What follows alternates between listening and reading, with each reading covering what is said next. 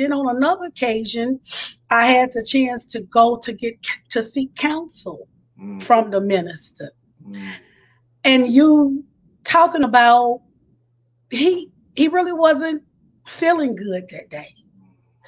But he came out and we was up under the gazebo and he came out and he just fed me words of wisdom, words of guidance, words of support.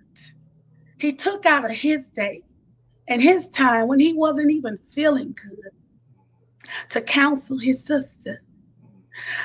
You know, you're talking about a man that loves us dearly, dearly.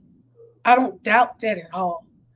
And I've had, times we went out and we were had a chance to get in the farm. I mean, yeah, in his farm and pick vegetables and Sister Bessie Jean out there showing us how to grow vegetables and just do how to do the soil and the bit the bitter stuff.